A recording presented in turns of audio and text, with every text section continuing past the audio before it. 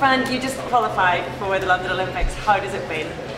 To be honest, I'm a bit disappointed with how the swim went. I thought I could go faster than that, and the training that I've done leads me to believe I can go faster than that, but I suppose at this moment in time it's all about qualifying for the team and winning and doing faster times for the summer, so I'm happy that I qualified. It takes the pressure off the rest of my events now.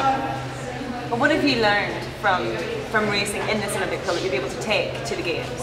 I've definitely learned that it's just going to be a great atmosphere, and just having the experience of having the crowd and people cheering when you come out is always good. And I think I've also learned today that taking a spare pair of goggles to the start of your race will also help too, seeing as mine snapped and I was about to stand on the block, which is a bit of an issue, but yeah, you always learn things from every race, so that's a couple of things that I learned from this one.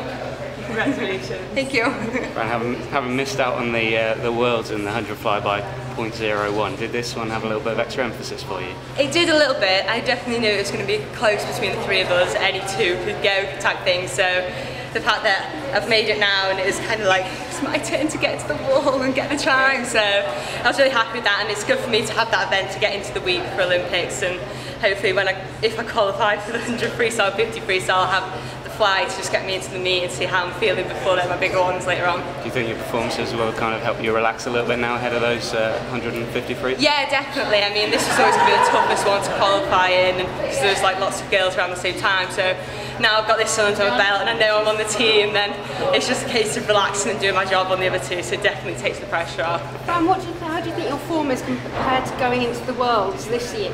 How are you feeling? I feel a lot better. I mean, I've had such a bigger block of training under my belt that I feel in good shape, ready to go, and have some fast time tonight in 100 fly, so bodes well for 100 freestyle later in the week. And I'm not usually that good at this time of year, so to do some fast times right now is really good for me.